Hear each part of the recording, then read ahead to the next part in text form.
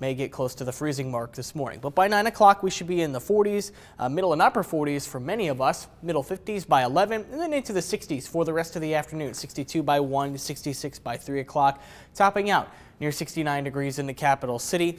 Middle, upper 60s a good bet. The average high is right around 70 degrees in Lincoln, so this is not out of the ordinary. Now notice the winds out of the north and northwest, anywhere from 10 to 20 miles per hour sustained, maybe some gusts pushing 25. Right now, no wind gust report. There's a little bit of a breeze out there now, but no wind gusts being reported.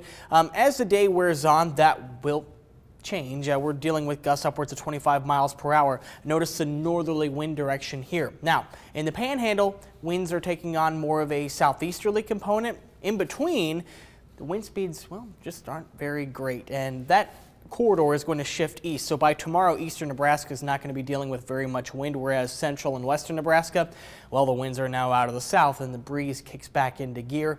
This will happen for Lincoln on Thursday, but tomorrow, the wind does relax, and that means weather's actually going to be pretty nice tomorrow. 6 to 10 day outlook temperatures Sunday through next Thursday. Good chance of seeing above average temperatures as far as precipitation goes. A good chance of also seeing above average precipitation. So a big pattern change is on the way, and you'll notice that on the 10-day outlook. So dry today, 69 degrees with a breeze. Tomorrow, 77 degrees, mostly sunny skies with no breeze. So we've been saying this for a couple days now. Wednesday's probably our best day outside this week.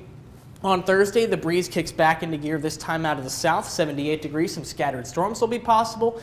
We'll keep scattered storms in the forecast on Friday going into the weekend. Not a guarantee that you'll see rain at your house each and every day, but it's an opportunity. All right.